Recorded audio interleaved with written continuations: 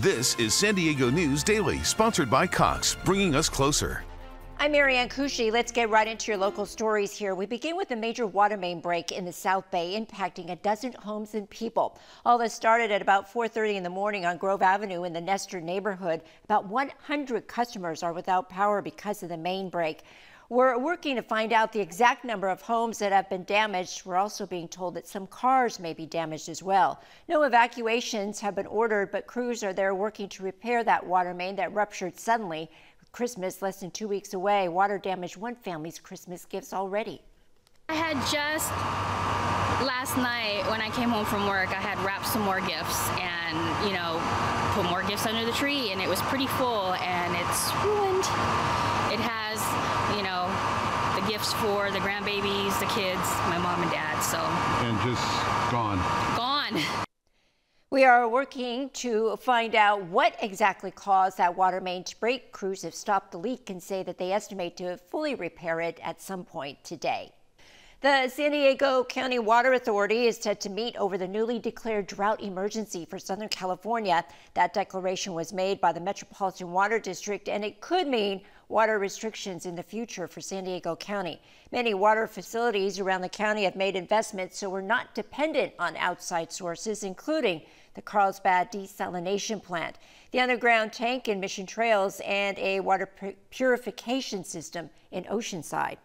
Conservation is really wired into the San Diego County culture, which is why we've reduced our water so significantly over the past 3 decades. And that, combined with our regional investments and supplies and storage, we're in a position where if MWD were to have cutbacks, it's premature to speculate at this point, but the Water Authority has been prepared in the past and we're prepared now. The San Diego Water Authority will be meeting this afternoon to be better prepared. The Water Authority has a lot of water-saving tips and rebates on their website. Now to our pandemic coverage. Local hospitals are seeing a rise in cases here in San Diego County. Hospitalizations have reached their highest level since summer. There are 359 patients now in local hospitals. That's the most that we've seen since early August, but it's still far lower than the worst surges in January of 2021 and 22. There were more than 1,300 hospitalized COVID patients here in our county.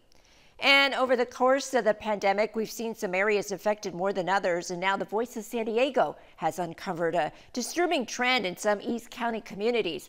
COVID deaths jumped in year 2 of the pandemic when they dropped pretty much everywhere else. In 2020, Lakeside had the 62nd highest death rate in the county, but in 2021, they had the highest death rate, even when the vaccine had become widely available.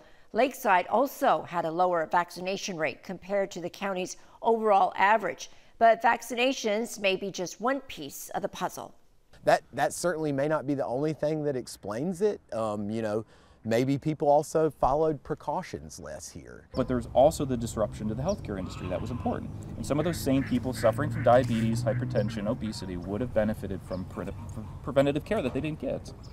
Voice of San Diego reporting also found that COVID deaths went up in Santee, Ramona, and Alpine. Meteorologist Sheena Parveen joins us now with a look at the forecast.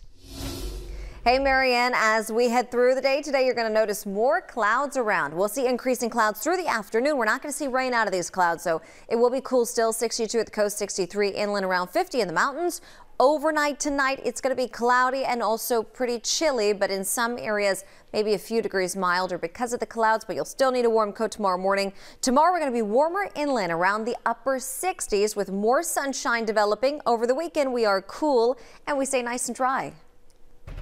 Well, still ahead, a major project bringing hundreds of new homes into North County has come to an end, while the Board of Supervisors is scrapping the plan. And the big announcement from Universal Studios on when you can check out their newest attraction. More to come with NBC News Daily. We'll see you right back here in just a bit. Cox plans are flexible, and it's really quite clever. Add TV, phone, or home automation whenever. Get Cox Internet for the everyday low price of $49.99. This is San Diego News Daily, sponsored by Cox, bringing us closer. And we're back, so let's get right back into your local stories here. The San Diego police officer who was shot earlier this week is now recovering at home. The man accused of the shooting made his first court appearance from a hospital bed. Andrew Garcia pleaded not guilty. Police say he's recovering from a drug overdose. The judge ordered us not to show you his face because of medical privacy concerns. Garcia is now formally charged with 6 counts, including attempted murder of a peace officer. The wounded officer has been identified as Javier Hernandez. He was shot 3 times following a car chase that ended in Mountain View. This was on Monday. We are all extremely thankful that the officer survived his injuries and that the prognosis for him is positive. You can call it lucky, incredibly fortunate. His vest saved a shot right to his center mass that could very easily have killed him. So lucky is definitely one way to describe it. If convicted on all counts, Garcia is facing 43 years to life in prison. The county has officially shut down a plan to build hundreds of new homes in North County. The project is known as Harmony Grove Village South and would have been located near the Escondido area. Yesterday, the County Board of Supervisors voted unanimously to rescind the permits for the previously approved development. A lawsuit against the development was filed in 2018. A 2020 ruling sided with several environmental groups opposed to the project, including the Sierra Club and the Endangered Habitats League. A major project to replace the West Mission Bay Bridge is almost finished. The old bridge was built in the 1950s. In 2018, construction on 2 new overpasses began, each with 3 lanes in one direction. The southbound bridge is now partially opened, so yesterday was the first time drivers used both new bridges at the same time. Crews are still finishing up their work, but expect to have the overpass fully open in early next year. Now to an update. The state and city of San Diego have agreed to allow outdoor dining made possible by the pandemic permanent fixtures. For many businesses, the patio space once used for parking was the only way they could keep their doors open. But in order to keep those spaces, every 2 years they'll have to apply for permits, pay fees, and replace the parking spaces that they had eliminated. The rest of San Diego County businesses that are not under the Coastal Commission jurisdiction can apply for permits under the Spaces for Places program. Well, California wants to double the number of electric vehicle chargers here in our state. Right now, there are about 80,000 publicly available charging stations. The California Energy Commission approved a plan yesterday to spend nearly $3 billion for 90,000 new stations. Overall, the state has a goal of installing 250,000 chargers by 2025. We'll have a look at your weather forecast right after this.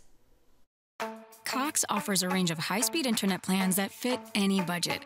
Get Cox Internet for $19.99 a month through the FCC's Affordable Connectivity Program. See if you qualify at cox.com/ACP.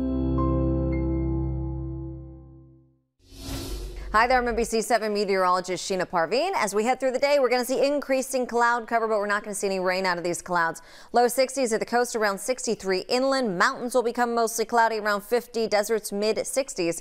So tonight it'll stay cloudy, cold tomorrow morning, but maybe not as cold in some areas. Tomorrow afternoon we're going to be a little milder with more sunshine, mid 60s at the coast, upper 60s inland. The weekend a little cool and dry. Next week looks good. Approaching Christmas weekend, your travel weather looks great. Universal Studios Hollywood just announced when the new Super Mario World attraction will open. It'll open up on Friday, February 17th. Super Nintendo World will feature interactive activities for the entire family. More coverage on NBCSanDiego.com.